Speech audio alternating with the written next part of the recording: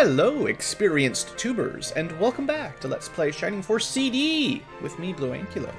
We're in Book 1 of the Shining Force CD game, of course, and we are about to show off some leveling, and then I'll probably go back to Battle 19 and try to clear that up a little bit quickly, so kind of like last episode, except we are all prepared for the end game. So let's have a little look at what we've got. So, to answer the question, what level did you get to? Well, I got to level 12. Basically, I found that the respawning Durahans could get you to level 12 very easily. Like, at level 11, I generally still got 40 to 50 experience per kill, which means basically 2 kills most of the time, and we would get from level 11 to 12, and then it seemed like at 12 it started to slow down, although I'm sure you could have gotten to level 13 or 14 if you really felt like it. I didn't want to over-level, so 12 I felt was pretty fair.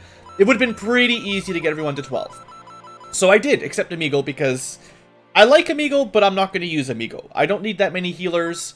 Amigo has pretty terrible stats overall, and although Aura is a great spell, I don't want another healer. I'm not a huge fan of healers generally. Like, Boost and Aura and Blast, like, it's a good healer, don't get me wrong, but I didn't want another one. So, sorry, Amigo, you're getting benched. So let's talk about some options. You can tell, sort of by the swords, the party that I'm going to use for the end game here. So significant changes are I cut Shade, because I didn't really want 2 archers. This is debatable, but maybe we should have brought Sig, or Shade, I don't know. Sig had no chance, he's out.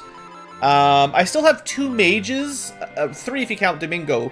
That might have been questionable as well, like it might be better to bench either Wendy or Yisha.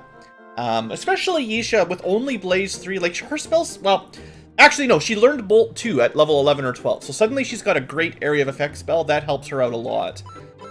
Wendy though, she needs Freeze 3, or else I don't know what I'm going to do with her, so we'll see what happens. Domingo is the champion of magic though, Freeze 3, Blaze 3, Bolt 2, and a fair amount of MP, he's been real good. And so then we're not bringing Gates, we're not bringing Shriek, we're not bringing Randolph. I might be bringing Kashing, more because I like having 2 paladins more than the alternatives of who I could have brought. I could have brought either, instead of Kashing, I could have brought Shade, which is good, but I don't know. I mean, I kind of like having paladins. They're a bit more defensive than an archer, and they move further. I also could have brought Shriek or the other paladin, but I feel like there wasn't too many options. It was basically bench Kashing or Gaian and bring, or like one of the mages. Like, there's not that many extra characters. It's not like Shining Force 2 where you've got like double, like you could have 2 full teams basically. So anyway, I think let's just talk about some of the stats and then we'll get to the battle. So let's go over the paladins first. Now, just to keep things fair, we only have Chrome Lances equipped and no rings. So we're not equipping the Valkyrie or anything just yet so that it's fair. So they're all level 12. I don't think I gave any of these guys additional drinks. And you can see that basically Apis is way better than any of Kashing or Randolph. I don't know if there's any downside to using Apis. I think because of the level 20 promotion, we've got the best in all stats on Apis. 59 HP, 70 attack, 52 defense, 23 agility. The closest is Kashing, and he's not that close. So that was pretty much a shoe-in for Apis. I've liked Apis the whole game. And then basically, if I want to bring a second one, it just came down to Kashing versus Randolph. And the big difference is defense. So Kashing's got 8 more defense and also more HP. So Kashing is just more survivable. He did get some fairly good level ups on the way to 12. And also, in case you're wondering, I think after level 10, the level ups slow down significantly. So like the first 5 to 10 levels are when you get most of your stats, and then after that it definitely looked like it was slowing down. So anyway, that's why Kashing is in and Randolph is out. Next up, the birds, because they're right here. Look at Shriek's defense, 28. Then look at Claude's, 40. And look at everybody else's. I did kind of want to bring Shriek, like I had that extra running ring. I was thinking of putting the running ring on Shriek, giving another 8 movement bird, like 2 8 movement birds would have been pretty awesome. But Shriek's attack isn't that great, and her, or his, whatever, defense is terrible. So I felt like it's just not worth having a glass cannon bird. The flying is great as a movement type. Like, don't get me wrong, the flying is great in these kinds of games. But 28 defense on a melee one-range fighter, not so much. So Shriek got cut. Let's talk about Gates. Oh, and just in case you're wondering, yes, like, Claude has continued to be amazing. That's with the broadsword equipped, 80 attack, 40 defense. Like, Claude is not the most tanky character, but 40 is still enough. Blue has 61, but that's plus 10 from the white ring. But still, I have 51. You know, the bird's 10 below that, and then no white ring. Okay, so that covers knights and birds. Let's talk about... Oh yeah, warriors right here, yeah. So Gates, I was hoping would be kind of cool. He was not cool. Pretty much the lowest HP on the force, not counting like a healer that's not even leveled up. So terrible HP, which is really bad for enemies that have defense-piercing attacks, like all those chimeras and wyverns and stuff. And I'm sure there are lots of late-game enemies. So I think Gates is trash. And then 62 attack, 48 defense, compared to, say, Roos, it's not... Well, it's actually pretty close, to be fair. I did give Roos the quick ring, so consider that 5 more agility. But the main difference is Roos has so much more HP. If it wasn't for the HP, Gates might have a chance. But 71 attack, 49 defense, you know, it's pretty close in terms of... No, it's not. Its defense is similar. So Gates is like 20-some HP behind and 10 attack power behind. Never mind. The only thing he's got is defense, and it's not even that great. Okay, Gates, you got cut. Alright, what's next? Let's talk mages. I guess I sort of did already. Domingo learned Bolt 2 at some point. I didn't keep track of the levels. And I did want to keep the Protect Ring on him because, at least in Shining Force 1, enemies tended to attack Domingo, so having his defense high seemed smart. Also, he can't equip a weapon, and what I finally did, took me a while, but I put a Protect Staff on all my wizards, so they get plus 2 defense from the Protect Staff. I could equip the Demon Rod if I want, but it's more important to have that flat defense bonus, so that's where Yisha gets a little bit of defense. Mayfair has the option of regeneration or a little bit more defense, depending on what she wants. And Wendy has the defense as well from the Protect Staff. Although the Evil Ring, I need to go repair that. Good thing I checked. Anyway, the wizards are not so much defined by their stats, but by their spells. And we already talked about that. So they need Blaze 4 before the end of the game, or Freeze 4, or at least Freeze 3 for me to like them. And I don't know when they're going to learn those spells. So it's hard to say. They're all okay, but as enemies get more HP and resist ice and fire more often, it's probably not... Like, I would suggest maybe not bringing 3 spellcasters, but I like them, and, you know, so I'm going to bring them, I guess. It's my game. So, Gaian, this is an interesting, unique character for this game. Kind of like Xylo, well, slower movement than Xylo. I guess he's more like Geralt from Shining Force 2, with bad movement. So I gave him the running ring, so we're going to equip that on him to give him 7 movement, which should keep him up to the speed. I could have also given that to, I was thinking of leaving that on, Roos, because Roos could use the movement as well. But Roos gets a range 2 Blaze 2 attack with Heat Axe, which gives him some chance, and I wanted him to have the quick ring. So, I decided you can't have 2 rings equipped. Gaian is a little bit quicker agility-wise, so I'll give him the plus 2 movement, and that'll help balance him out. He does have a lot of defense. His attack power is not great. He would be a good candidate for the power ring, which I will eventually give to Kashing, because Kashing doesn't quite do enough damage by default here. But the power ring will bring Kashing up to par. And then Gaian will have the running ring, so he can hopefully keep up, and if there are mountains or forests, he will be really good. I think if Shriek was better or Randolph was better, they might have replaced him because they have better movement ranges and types. But they didn't, and he's got all the defense and decent enough attack. So, yeah, okay. It took him a long time, though. This is definitely a slow burn. His attack growth was not really high enough, and it took him a long time to get to where he is today. And he's still not the strongest character. Other than that, Mayfair, she learned Heal 4 at some point. That's about it. I think she'll learn Aura 3 and 4 at some point, but it might just take too much grinding. Aura 4 would be awesome, but I think it's just too high of a level requirement. And then Stock versus Shade. So they actually ended up almost identical. I didn't buy a spare old shot just to compare them, but the Buster Shot is 3 more damage than the other weapon. So think of stock at 65 attack, 34 defense. And then look here. So, same attack power identically, HP very close. And, or actually no, I guess stock has a bit less HP. So that's a downside for stock.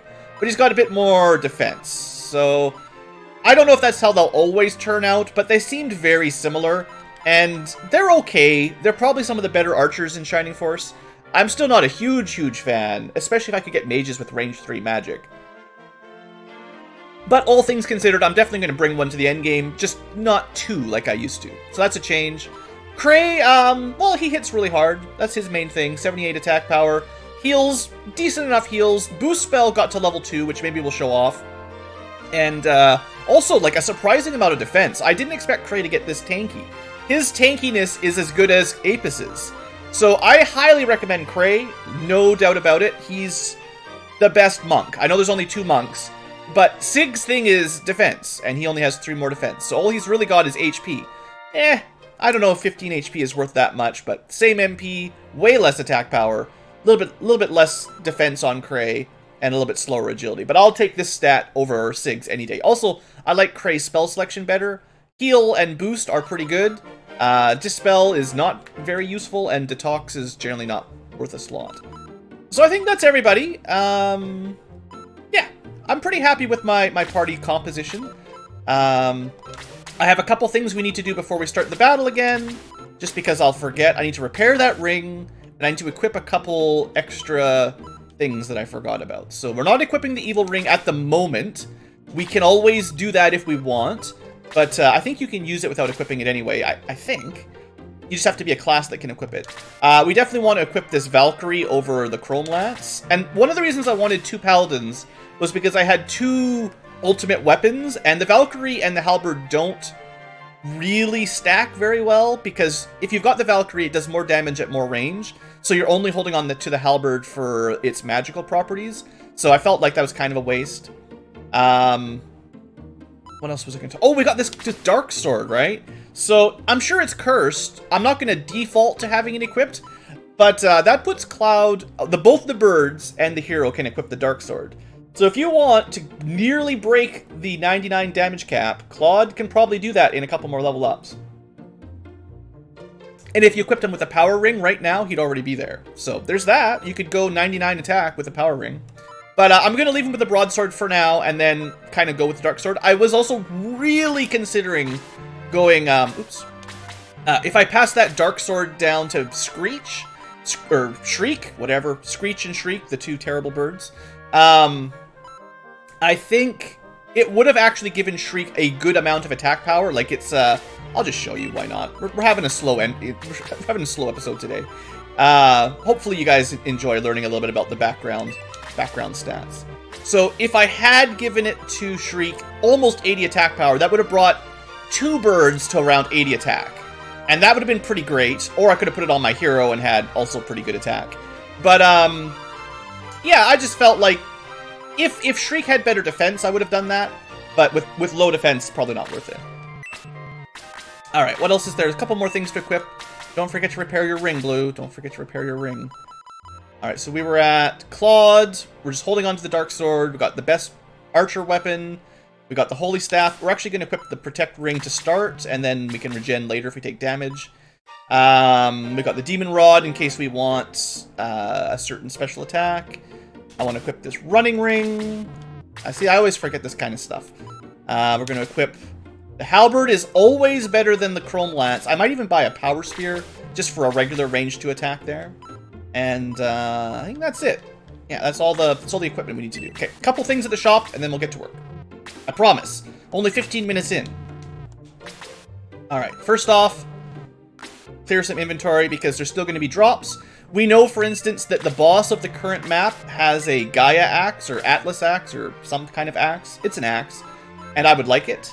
What am I trying to do here? Oh, no, you can have all that stuff. That's fine. I want to make sure we've got, like, an inventory space open. That's all I'm thinking. Alright, so the Valkyrie is always better than the Chrome Lance. There's no reason for that. And... that's it. Okay. So now we check the deals. There's never any deals. And we repair that evil ring. I thought I meant to repair everything. I must have just mixed it. I meant to keep everything repaired before the episode started, but I probably just didn't notice. And then I think all that I'm missing is... Oh! It turns out you can't buy power spears. So don't sell your power spears, guys. I should never have done that. That happened to me in Shining Force 1 as well. So that's a downside for having multiple paladins. If you have the Valkyrie, that's one upgraded power spear. But if you sell the other power spear, then you can't really have 2 long-range paladins. So that's something in favor of maybe the archers a little bit, because I accidentally sold that. Oh well. Maybe we'll find another shop later on. Ha ha ha. Okay, so we're going to go through this level pretty quickly this time. And I'll just basically be showing off our awesome stats now that we're a little bit leveled up. Because there shouldn't be too much that can harm us with our current setup. So I'm not going to, like, super play stupidly. But I'm also not going to mess around a whole lot here. Also, it's interesting which walls you can fly over. Because some walls can be flown over, in case you're wondering.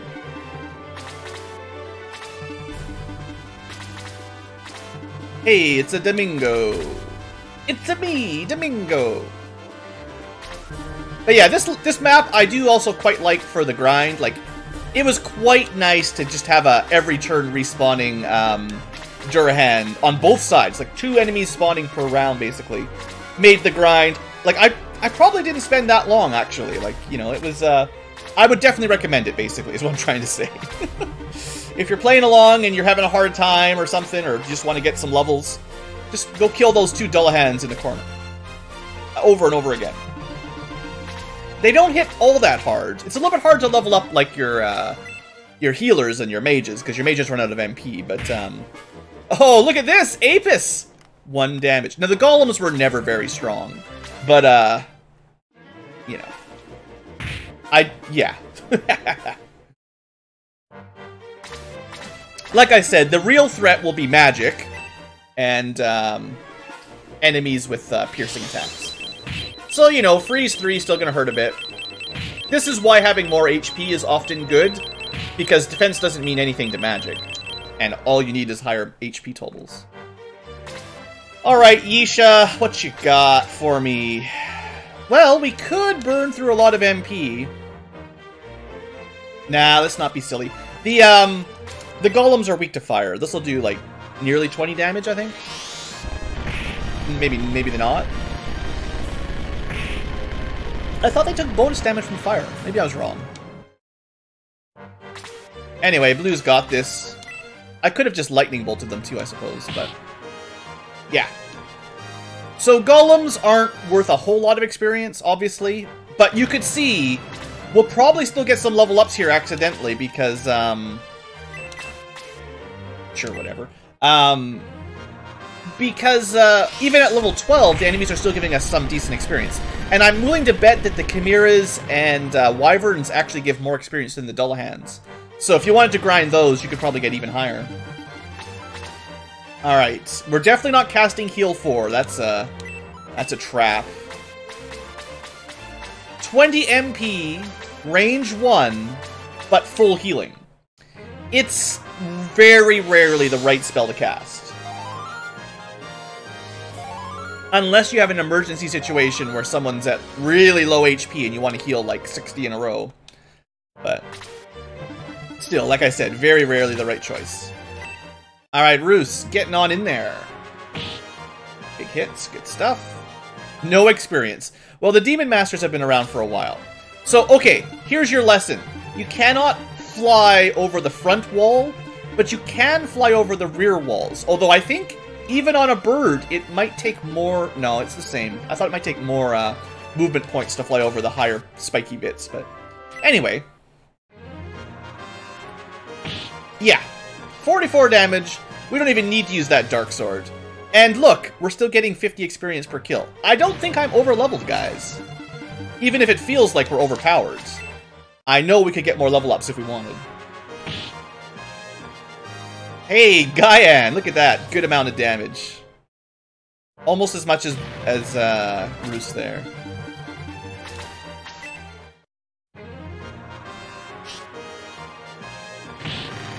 And yeah, I know, having 2 archers would make it a little bit easier to kill those Hell Riders, but it's not necessary. Just look at this. Who needs archers when you've got super paladins with Valkyries that can just one-shot anything? Level 13, HP 1, attack 1, defense 1, quickness 1. Yeah, I have felt like ever since level 10, that's more likely. I haven't seen a lot of 2s past level 10, basically.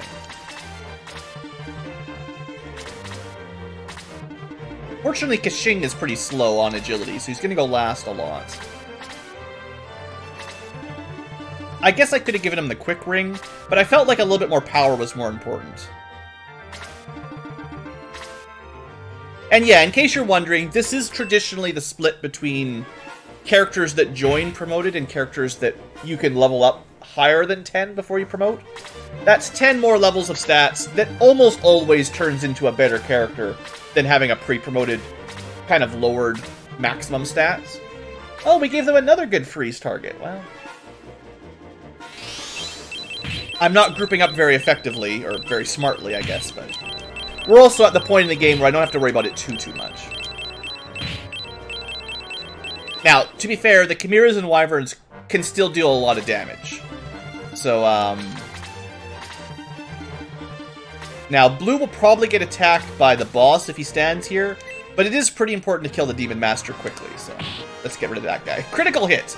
Exactly enough damage. No XP, sadly. Alright, stock. I'm gonna put him here and shoot this wyvern. Maybe I should have shot the other wyvern, actually. Yeah, I probably should have shot the one that was further away.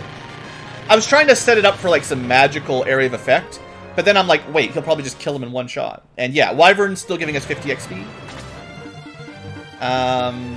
We go after the priest. Sure.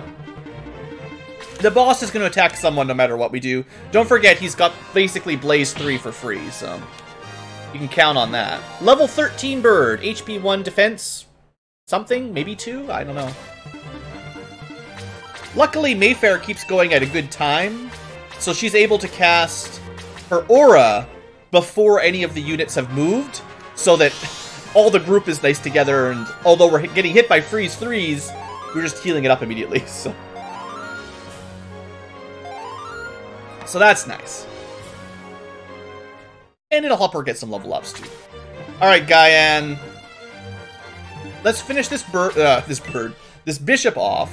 That way he can't heal himself. And,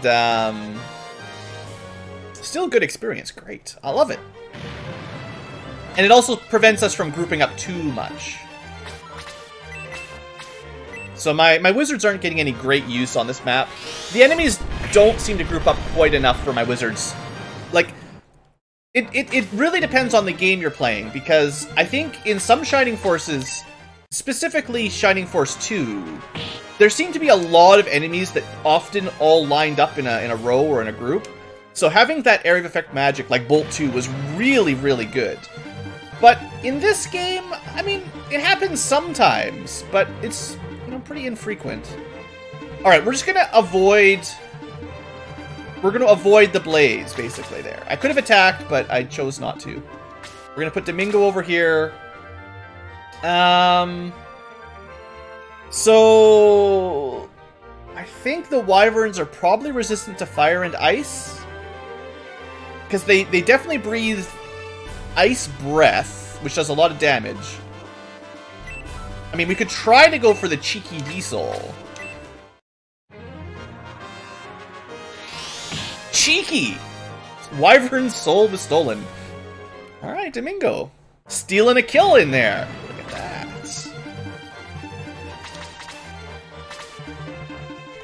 So we're making a very nice crisscross. He decides... See, this is it. In the past, the bosses really like going after your mages, and especially Domingo, so... That's classic. I'm surprised he didn't attack him with his double turn. Anyway, Claude's got enough defense to not be too scared. Although, if this guy starts getting double attacks the way the last boss did, that'll be rough. Not just, like, 2 turns, but 2 attacks in a turn. Alright, Yisha! We start attacking now? We just kill the boss? Probably. It would be nice to kill the chimeras, but I just want to get this over before it's a long episode. Now, I'm almost positive the boss will be immune to D-Soul, so forget that plan. But... alright, he's probably immune to slow as well. The last time we tried it, it didn't work on a boss. But it would be awesome if it did work. So I will try it one more time. I think they're immune, but... oh, yeah, never mind. It looked like the animation worked, which it did, but then it didn't actually click in. I think that might be how you can tell. Like, if the animation doesn't play, then the enemy, like, it missed kind of thing. Like, when D-Soul doesn't play the Reaper animation, you just missed, and try again. Maybe it'll work next time. But if the animation plays, and it doesn't affect them, then they're just immune, and you can't really miss, because you can't hit them anyway. Anyway, that's kind of how I think this works. Alright, so Gapel, pretty tough. He looks pretty cool. I haven't really fought him yet. You know, I've spent a lot of time talking about this guy and, you know, walking around him, but never actually fought him. I wonder if sleep would work. Speaking of things that I'm sure will never work, but let's just see the spell animation. Unaffected by sleep. I'm sorry, everybody. I know I should just attack him. But I got all these fancy spells I never get to show off. And I just tried to argue that I should keep all my wizards around, so... oh, level 13. HP 1, attack 2, defense 2, quickness 1. Hey, I think I made the right choice keeping stock around. Look at that. That was a good level up. That's what I need to see. Alright, there's only one person that's really injured right now. Well, no, there's two if you count Cloud. So, we're gonna do this, heal a bunch of people up.